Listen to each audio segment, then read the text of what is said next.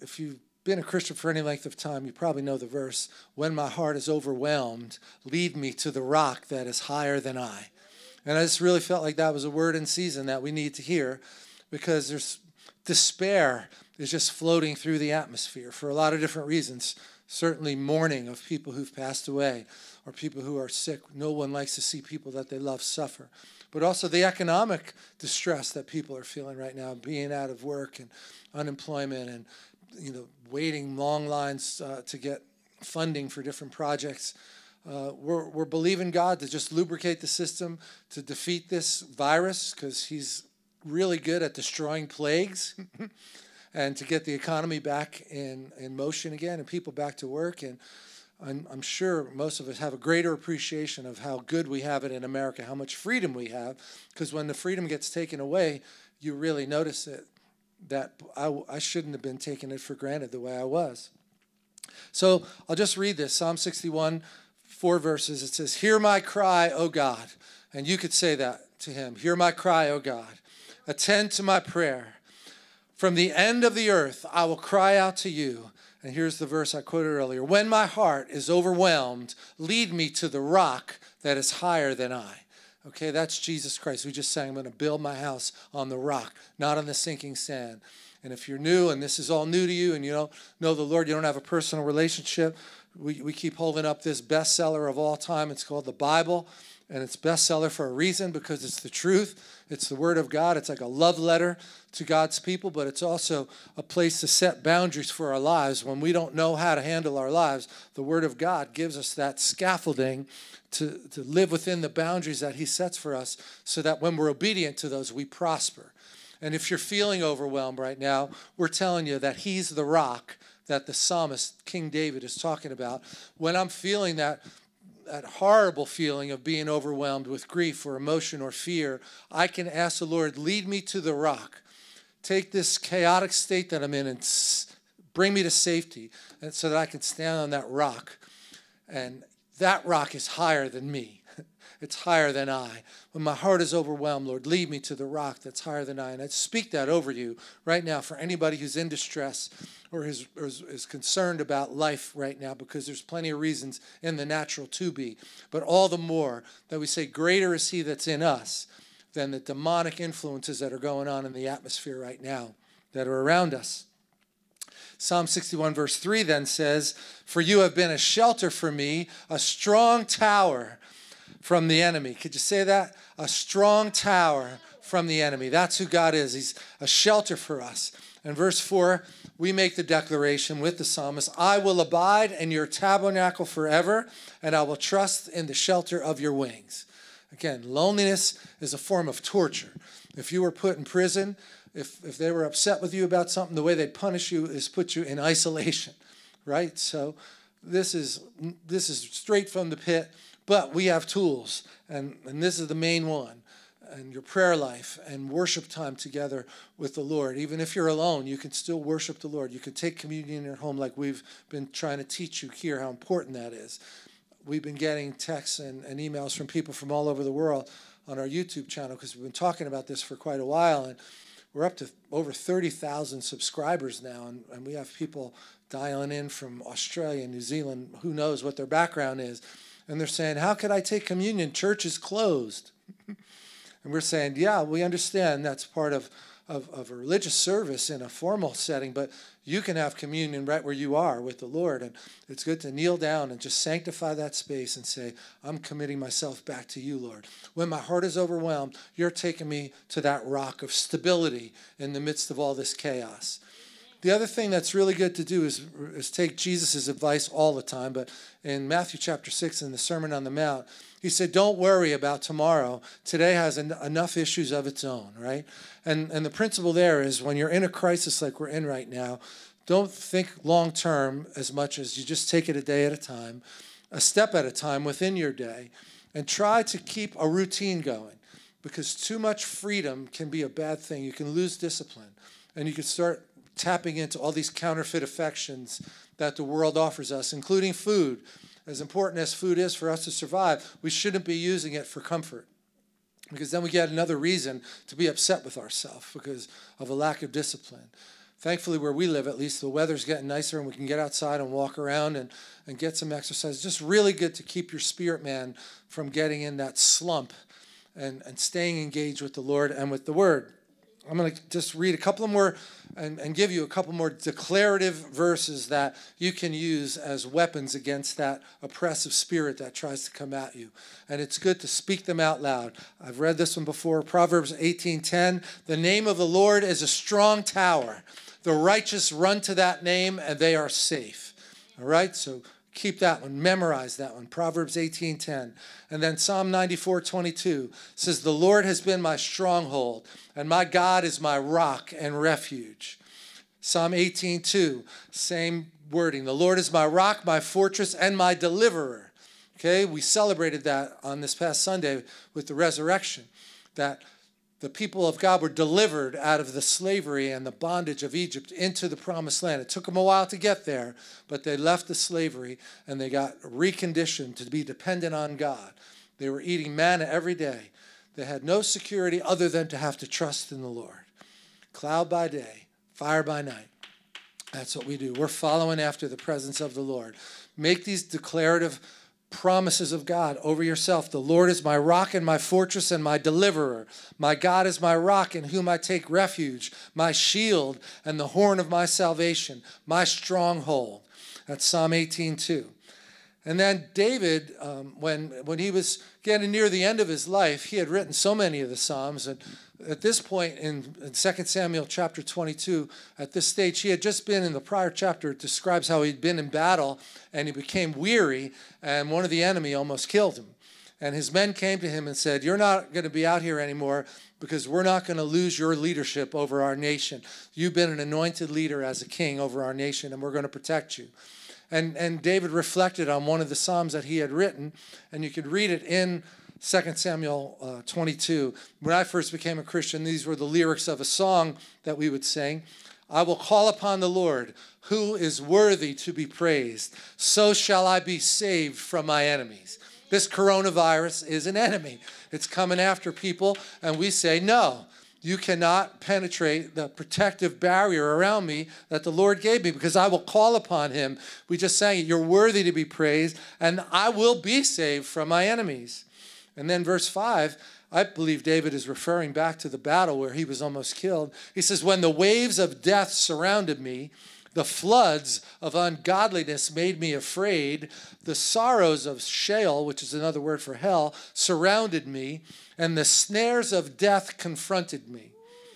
7 says, in my distress, I called upon the Lord. That's such a good pattern of life to do. Always call upon the Lord. Not just in your distress, but especially in your distress. And he says, and I cried out to my God. He heard my voice from his temple, and my cry entered his ears. That's 2 Samuel 22:7.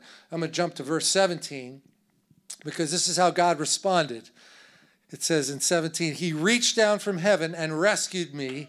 He drew me out of the deep waters. He rescued me from my powerful enemies, from those who hated me and were too strong for me. They might be too strong for me in the natural, but me and God make a stronger opponent to who's ever coming against us, right? Verse 20, he led me to a place of safety. He rescued me because he delights in me. Verse 21, the Lord rewarded me for doing right. He restored me because of my innocence. Okay, so that might sound like he's being a little self-righteous. No, there's a blessing in obedience, and there's a curse in disobedience. So it works both ways. And, I just keep reflecting on how many conversations I've had with people, and, the concept of stir crazy comes up a lot. Like I got cabin fever. I can't take just being in the house all the time. You have to be aggressive against that thing that would try to cloak you in that depression. And you have to use the word of God and worship and try to help other people. Call people that you know and say, if you're comfortable with this idea, go to the store and get them some food and bring it to them. And that works against the spirit that's trying to work against you. You're operating in the opposite spirit. All right, and I'm going to just use two other portions of Scripture tonight that bring out this idea of being in distress and calling out to the Lord, and what we can do when we're in this situation. And, the word faith, one of my mentors was a guy named John Wimber, and he used to say faith is spelled R-I-S-K. okay? Now, I know that's not how you spell it, but he was getting the point across that if God is asking you to do something, there's usually not an easy, clear sight answer for it. If there was, it wouldn't require faith. But because faith is risky, you have to step out, like Peter getting out of that boat. And John Wimber used to use the example. I'll just come over here for a minute. He would say, it's like you're on a diving board, and there's a pool down there, but the pool's empty. Sorry, I'm too close to the speaker. and God is saying, I want you to jump. And you look at an empty pool, and you say, well, fill it up with water first, and then I'll jump. See, that's not so risky, is it? But then God says, no, after you step off the diving board, I'll fill it up on your way down. That's R-I-S-K. But that's often how we feel when God is showing us and asking us to do something and giving us an assignment. It's usually above what we think we can do in the natural. You remember when he met that man with the withered hand and he said, stretch forth your hand. He was asking him to do something that he couldn't do up to that point. We have to cross over. Peter, come to me. Step out of the boat and come to me. Well, in the natural, he couldn't, but he had the faith to step out. And we have to have the faith to beat the coronavirus or any of the other unintended consequences of the isolation, including our job losses, or even just if we're furloughed and we will have a job, we will be able to go back to our job, but just not yet. Still hurting for the finances. But I have faith to believe, just like God used the ravens to bring Elijah meat and gave him the brook to drink, that God's going to provide for us. That's who he is. So if you want to go to 2 Chronicles chapter 20, we read about a man named Jehoshaphat. He's the king.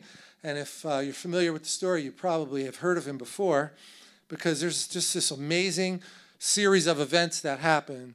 And he is known for what we're about to read. That's one of the things that he's famous for. So he's the king, and they're basically under siege as a city, and there's a big army coming against him. And in verse 2 of 2 Chronicles 20, messengers came and told Jehoshaphat the king, a vast army from Edom is marching against you from beyond the Dead Sea, and they're already at En-Gedi. Okay, so the enemy is on the move, a big army coming against them. Verse 3, it says, Jehoshaphat was terrified by this news. Now that in itself is not uncommon to man. It's just what we do with it after we get that, right? And a couple of weeks ago, I talked about a man named Jairus who came to Jesus because his daughter was ill. And he was a leader of the synagogue. He wasn't even technically a Christian, but he was so desperate to see his daughter get healed that he came to Jesus. And on the way, they got sidetracked by the woman with the issue of blood. Jesus was about to go to Jairus' house, but he got slowed down, healed this woman with the issue of blood. And in the meantime, one of Jairus' servants came and said, don't bother the master, your daughter is dead. And Jesus, without hesitation, said 2 words, fear not. And then 2 more words, only believe. Fear not, only believe. Boy, you could do a lot worse than focusing on those 4 words. Fear not, only believe. Jehoshaphat was terrified, and what did he do? He prayed. He begged the Lord for guidance, it says. He also ordered everyone in Judah to begin fasting. Now, that's hard to do in this environment because we have so much free time on our hands and there's so much stuff in our food closets. It's really tempting to go eat, even if you're not hungry, because it's comforting. So going on a fast at a time like this would really be a good thing to do, because you have to teach your flesh who's the boss here. And Jehoshaphat wanted to make sure that the whole country was tuned in and hearing from the Lord. And when you fast, that's what happens. You get more spiritually alert and awakened. And he ordered it as the king. So people from all the towns of Judah came to Jerusalem to seek the Lord's help. And verse 9, Jehoshaphat is speaking to the Lord, and he's saying, whenever we're faced with any calamity, such as war, plague, or famine. Does that sound familiar? We're faced with a plague. And if you're out of work, it feels like a famine because you're not sure what the future holds. He says, whenever we're faced with any calamity, such as a war, plague, or a famine, verse 9, we can come to stand in your presence before this temple where your name is honored. We can cry out to you to save us, and you will hear us and rescue us. That's different than being terrified, isn't it? See, he went from that initial state when he heard the news and he got that bad report about the army that was coming against him. And he said, you know what? We're going to call a fast. We're bringing everybody into Jerusalem, and we're going to pray, and we're going to seek the face of the Lord. Now, when you do that, he might come back to you with a plan that's different than the one you were expecting. It's human nature. Well, how's he going to do it? Well, be careful. We said also often, get the how out of here, because the how is what gets us in trouble. We play all these what-if games, and God's bigger than our how. He can do it in a way that you've never even thought of, but you need to be keeping your ear tuned to him, all right? So verse 10, 2 Chronicles 20, verse 10, says, now we see, he's praying, he's speaking to the Lord, that these armies are coming against us from Moab and Ammon. Verse 11, they've come to throw us out of your land, which you gave us as an inheritance. Oh, our God, won't you stop them? And then he says this very humble thing. We are powerless against this mighty army that's about to attack us. We don't know what to do, but we're looking to you. And that's another great thing to remember. It's 2 Chronicles 20:12. Another version, it says, when we don't know what to do, our eyes are on you. Easy to remember. When I don't know what to do, my eyes are on you, Lord. Give me that answer. Give me that download from heaven. Verse 14 says, the Spirit of the Lord came upon one of the men standing there. His name was Jehoshaphat. All right, this is the beauty of corporate worship and why the enemy is trying to keep us from meeting together, because we can amplify our worship when we come together, and the enemy's trying to keep us apart. But we're not apart. We're together this way. And soon enough, we'll be back together again. So he brings all the people to Jerusalem. They're fasting and praying. And now a man who's not well known in the Bible gets a prophetic word. And verse 15, he says, listen, all you people of Judah and Jerusalem, listen, King Jehoshaphat, this is what the Lord says. Do you have anybody in your life like that? Do you have people that you can go to and say, I really need you to agree with me in prayer because I need to hear from the Lord on what to do? In the natural, there are no easy solutions. In fact, it looks really bad in the natural. And this man gets a word. And it could be anybody in your circle. It doesn't have to be somebody who's got the label or the title of a prophet. It's great to know those people. But God's not limited by that. And this is what he says. The first thing in verse 15, the Lord says, don't be afraid. Don't be discouraged by this mighty army. Here we go. Memorize this one. For the battle is not yours. It belongs to the Lord. All right? That's a really good one to remember. The battle belongs to the Lord. Verse 17. This sounds like it would need a lot of faith to believe what he's about to say. He says, you won't even need to fight. Take your positions and then stand still and watch the Lord's victory. That would take some faith, don't you think? Got this big army coming against you, and if you know that you're hearing the voice of the Lord, that gives you the confidence to say, okay, God's got a plan. He's in it with us. And just on a personal level, I can tell you that with all the curveballs that have been thrown at us over this move to the deaconry, and now the construction has stopped because there's a ban on construction, it's like every day there's another plate that you're trying to spin when you're leading. But the prophetic words that we've gotten over the years that God is in this move has really helped us to know that we don't have to know how he's going to do it. We'll take it a day at a time. We'll be sitting by the river like Elijah and waiting for God to send the raven and bring the bread. That's how we're looking at this. We can't allow doubt and unbelief to become a stronghold in our lives. That becomes powerful in its own right, and you destroy those strongholds of unbelief. He's on our side. He is for us. All right, so this man, Jehoshaphat, has a great word. He says, don't be afraid. The battle is not yours. It belongs to the Lord. Take your position and then stand still and watch the Lord's victory. And then he goes on to say, and this is a good way to remember this, 2 Chronicles 20:20. So we're in the year 2020, and 2020 vision gives us a clue that this verse is about vision too. Jehoshaphat, now the king, stopped and said, listen to me, all you people. Believe in the Lord your God, and you'll be able to stand firm. Believe in his prophets, and you will succeed. That's a really important concept, don't you think? You have to know that you can rally around the words that come from reliable people that you know how to hear the voice of the Lord. We all do. But in this case, this man, Jehoshaphat, got a prophetic word exactly for that situation. And in the Bible, the anointing for that is labeled as the sons of Issachar, we would say the Issachar anointing is because it says about them that they knew the times and the seasons, and they knew what Israel should do. And that's very appropriate for us right now. You can ask the Lord, give me those downloads. I want to be able to hear your voice so clearly that I can separate it from the counterfeit voices that are coming at me. So Jehoshaphat, the king, is endorsing this man Jehaziel's word and saying, believe his prophets and you will succeed. Verse 21, after consulting the people, I love this, he appointed singers to walk ahead of the army. How brilliant was that? And what a great picture for us today. How if we want to be in alignment with the Lord, Chuck Pierce says this often, Judah goes first. The tribe of Judah is David's tribe. He was a worshiper. They're the worshipers, among other things that they are. And here King Jehoshaphat gets this picture around this prophetic word, and he appoints the singers to walk ahead of the army. That's not a common tactic because they don't have weapons, right? And if the enemy's coming against you, so the Lord is basically telling us that our worship is a weapon, that goes before us. It clears the atmosphere. If you heard Trisha on Friday night, I believe that was the night she told the story when she was a young Christian.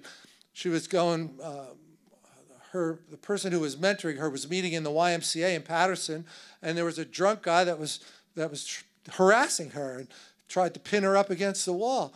And she said, but in the name of Jesus, I command you to get off of me and stop. And she pled the blood over this man. And he put his hands over his ears and said, stop saying that name. I'm telling you, your voice has power. And when you speak in agreement with the word of God, it's got power to help you. But when you contradict the word of God with your mouth, you open up the door to the enemy.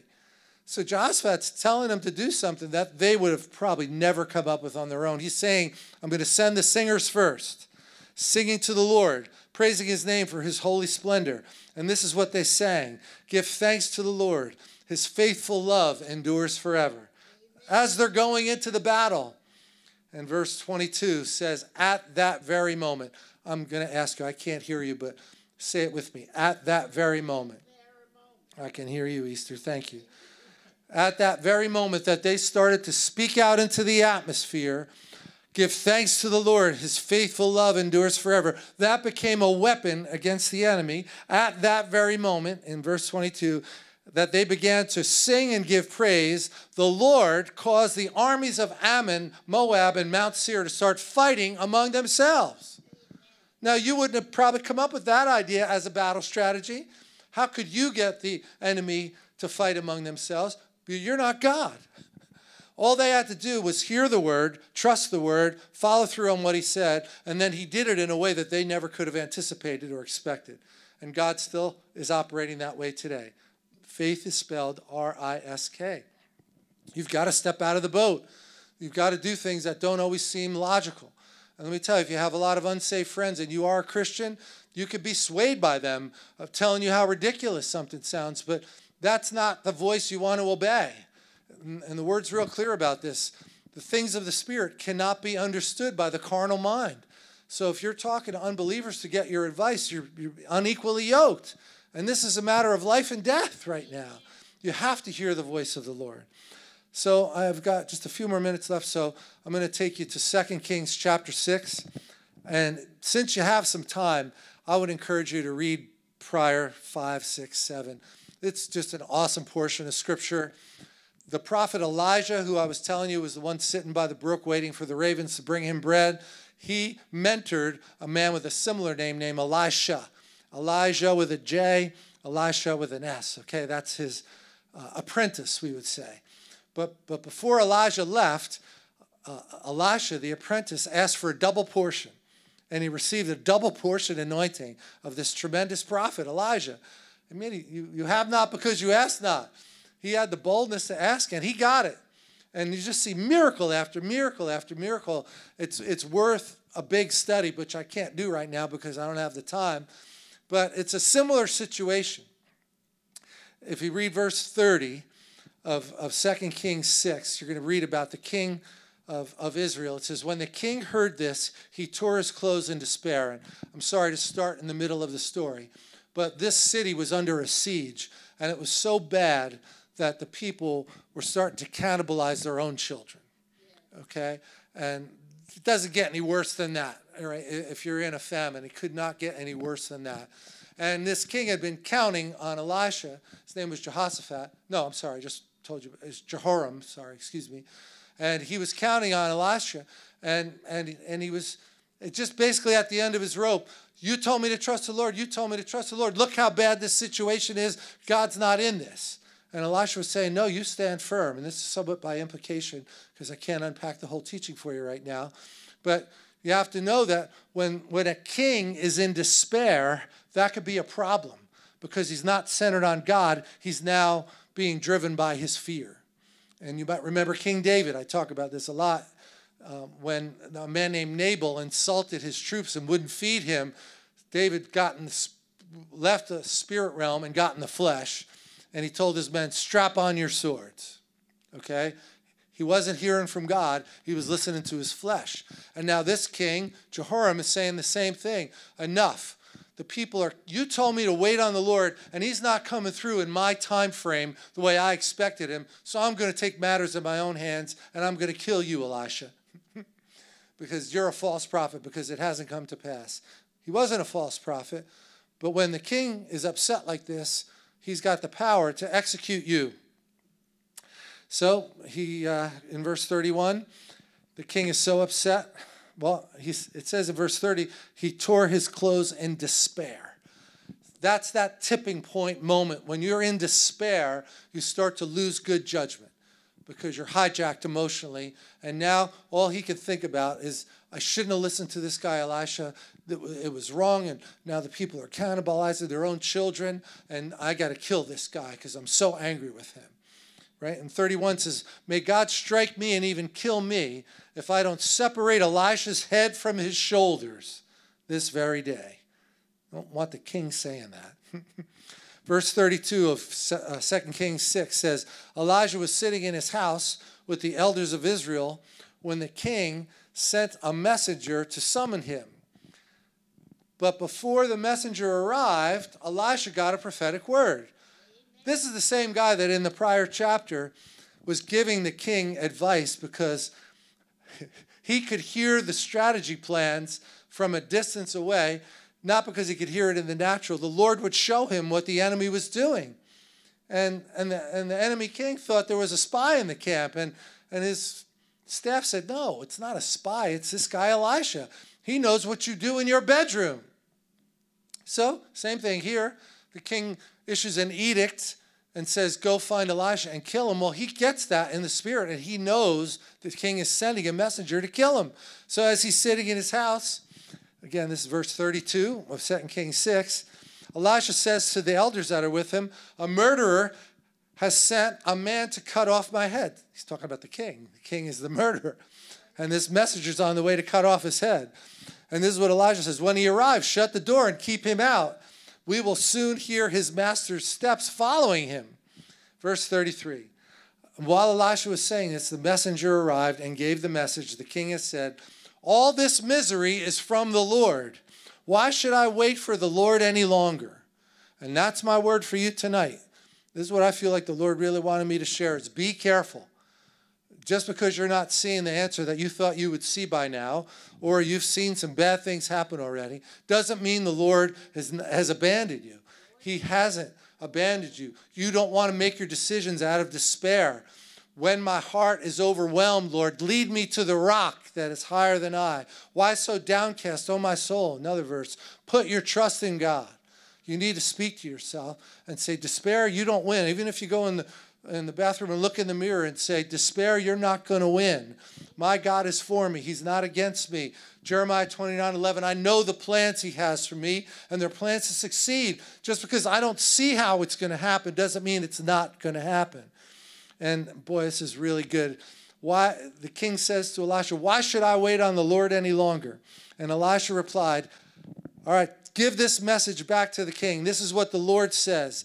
By this time tomorrow, the markets of Samaria, 6 quarts of choice flour will cost only 1 piece of silver. So basically, you're going to go from cannibalizing your own children to having more than enough food at a big surplus and a discount. and 12 quarts of barley grain will cost only 1 piece of silver. And we like to give you that. Easter was just saying it. Tomorrow, about this time, devil, things are going to change. You make that your confession. It's right out of the Word of God. 2 Kings 7:1. By this time tomorrow, about this time, things are going to be different, devil. My spirit isn't going to feel crushed. My spirit isn't going to feel under despair. When my heart is overwhelmed, I go to the rock. And that rock is way higher than I and above my decision making. Now, here's the key thing of the rules of engagement. The man that came to give, to cut Elijah's head off, the messenger, here's that word. Elisha said, you go back and tell the king, this is what the Lord says. Tomorrow about this time, things are going to be radically different. And this is what the man says in verse 2. The officer assisting the king said to the man of God, that couldn't happen. See, you got to get the how out of here. That couldn't happen. That's death coming out of his mouth. Death and life are in the power of our tongue. That couldn't happen because he couldn't conceive it in his limited brain. But God is bigger than our limited brain. Thank God. The officer assisting the king said to the man of God, that couldn't happen even if the Lord opened the windows of heaven. This guy is really in despair. But Elijah replied, oh, really? You'll see it happen with your own eyes, but you won't be able to eat any of it. By your mouth, you cursed yourself. You can't ever say God couldn't do it.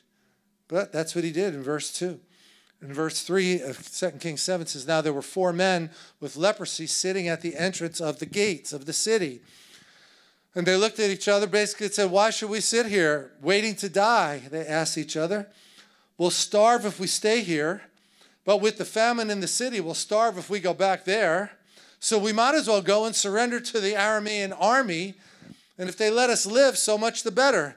But if they kill us, we would have died anyway. That's called being at the end of your rope. And we like to say God's address is the end of your rope. If you want to know where you're going to meet God, it's when you feel that despair and nothing in the natural looks like it's working. Everything's caving in and crashing. No, that's exactly where he lives. When you're at the end of your rope, that's when you call out to him, and he'll make himself real to you. I promise you that. So this is a pretty famous portion of Scripture, 2 Kings 7, because these 4 lepers don't have a whole lot of faith, do they? They basically have a death wish on their life, and they say, well, look, we're going to die anyway, so we might as well go try and go in the enemy's camp and see if they'll have mercy on us. So they're not walking in any kind of faith that God is moving. And as they go, in verse 4, it says, we will starve if we stay here, but if, I read that already, didn't I? So we might as well go out and surrender to the Aramean army, and we'll see if they'll let us live. Verse 5, so at twilight, they set out for the camp of the Arabians. Okay, it's the end of the day. They're thinking we're probably walking into our own execution here. Our lives are over. But when they came to the edge of the camp, no one was there. For the Lord, this is verse 6, okay, 2 Kings 7:6. For the Lord had caused the Aramean army to hear the clatter of speeding chariots and galloping horses and the sounds of a great army approaching. 4 lepers with no faith sounded like a great army approaching. Can you believe this? How great is our God? Sing with me. How great is our God? If you're willing to be obedient. I mean, they really didn't even have a word from the Lord. But 4 lepers who think they're about to die caused the whole other army to flee. God can do anything. Don't try to figure out how he's going to do it. That's my word for you tonight. Don't ever say like this assistant to the king, that couldn't happen, because he's way bigger than our imagination and what we can think. Verse 7, I'll end 2 Kings 7:7. So they panicked and ran into the night, the army, the Aramean army. They panicked, ran into the night, abandoning their tents and their horses and their donkeys and everything else as they fled for their lives. So the Lord caused a sound in both cases. The Lord caused a sound, right? With Jehoshaphat, the singers go forth, the sound goes into the enemy's camp, and that confuses them, and they start fighting each other. Because they had the faith to be obedient to what looked like an impossible word from God. But sound, God used sound to break open heaven. Now these 4 lepers are about to die, And God can make them walking sound like an army. I'm going to read it again. The Lord caused the Aramean army to hear the clatter of speeding chariots, galloping horses, and the sound of a great army approaching. That's what they heard. And they fled, and they left all their food, all their possessions, all their resources. Again, you just on your own time can go read this over because it's so powerful. These lepers don't know what to do with themselves when they get there. They're so happy. They think they're about to die, and they walk in, and they just hit this huge, big mother load of resource. And they start taking it and hiding it because they're like, can this really be true? They're not here. Maybe they're going to come back. Let's go hide this stuff. And then after a while, they get convicted. It's like, no, if we don't go back and tell the people of Israel, there's going to be judgment on us. So they go back. And the king is so desperate, he thinks, no, this is a trap. The Aramean army just left to fool us, to get us to come out. See, that's what happens. You get all these layers of unbelief trying to build a stronghold in your life. And we're here to tell you no. God is greater. Amen? Say amen. Thank you. I appreciate that. And if you're panicked, that's this word that's right here in 2 Kings 7:7. Again, we just want to speak words of life. We want to release sound into the atmosphere that will counter the plans of the enemy. Okay, the weapons of our warfare. This is 2 Corinthians chapter 10. Starts with verse 3. The weapons of our warfare are not in this natural realm. They're not carnal, but they are mighty through God to the demolishing of strongholds, okay? So God has given us these supernatural weapons for the natural world that we live in. And I'm just going to agree with you by faith tonight that you are not going to be tormented, that you're not going to be bound by fear, that this isolation, you're going to work it, God will work it to your advantage. He said in Romans 8:28, he makes all things work together for good to those who love him and are called according to his purpose. And you can use this time to just get deeper into the word. I'm believing some of you are journaling out there, and there's a book that's being released somehow that's been pent up on the inside of you, and God used this stoppage in your regular schedule to free up time for you to write. So many other things. There's so many resources available if you have online access, good and bad. So I'm just going to speak over you now, and I just want to close and just ask, step out in faith. Even if the Lord is showing you something that doesn't look like it makes a whole lot of sense, really test to see if it's him. And if it is him, you're going to get a victory out of this situation. Put it strongly on my heart to just use both of these stories to just encourage you. Release a sound into the atmosphere that's going to cause a breaking, right? Take every thought captive. Break that stronghold of unbelief. So, Lord, I just lift up every person who's watching, everybody that's here right now. We thank you that you are greater. Your love is stronger than the hate of the enemy. The plan that you have for us is way better than the plan of destruction that he has for us. He's a thief, but you said you came to give life, not to destroy it. So help us, Lord, not to blame you for the bad things that are happening when we know there's an opposing force, the enemy. The devil is trying to steal, kill, and destroy. We will not be confused about who this is coming from. It's not from the Lord. It's from the enemy. And the Lord wins, maybe in an unusual way. We don't know how he's going to do it, but we know he is going to do it. If you don't know the Lord, I pray, call out to him. You can go back and watch this from the beginning. It's on our Facebook page, and just take some notes down and say, no, that makes sense what he was saying. It's finally starting to click for me, and it's starting to make sense. And just like they cried out to the Lord in their time of distress, you cry out to the Lord. And we'll just do it right now. Easter, I'm just going to ask you, would you just lead in a prayer right now? Because I just sense you have it. There's a microphone right there. And just take a minute and listen to what she's saying. Process it in your spirit and be in agreement with it. This has been a mighty word from the Lord. And it's an invitation for those who do not know him, who really said sometimes in your heart, is God real? He's real. There's a song. He's real, he's real, he's mighty real. And he said, when you ask him, he will come. The scripture before said, when you seek him with all of your heart, he will be found. Yeah. So just pray after me if you would. Say, Father, Father. And I do call you Father. I come in the name of your Son Jesus. Your Son Jesus. And I know that there's no other name. And I know there's no other name whereby man shall be saved. whereby man shall be saved. So I'm calling on the name of Jesus. So I'm calling on the name of Jesus. Because I'm in a place where I cannot help myself. Because I'm in a place where I cannot help myself. And I'm tired. And I'm tired. I receive you, Lord Jesus. I receive you, Lord Jesus. I believe you are the Son of God. I believe you are the Son of God. I believe you died and rose from the dead. I believe you died and rose from the dead. For me to have life. For me to have life. So I receive you. So I receive you. As my Lord and Savior. As my Lord and Savior. Oh, and I thank you. And I thank you. I can feel the peace already. I can feel the Thank peace you, already. Lord Jesus. Thank you, Lord Jesus. Amen. Amen.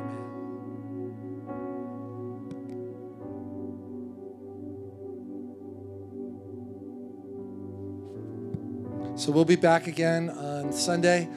We might have another service during the week. I'm not sure. We did that last week for Good Friday, and it was really great to just be able to be together and release sound out into the atmosphere. To be determined, keep an eye on our social media. And I just bless you. I thank you for spending time with us. I bless you to receive all of God's promises. They're yes and amen. And hopefully you can join us again Sunday, and we'll see you then. Have a great night.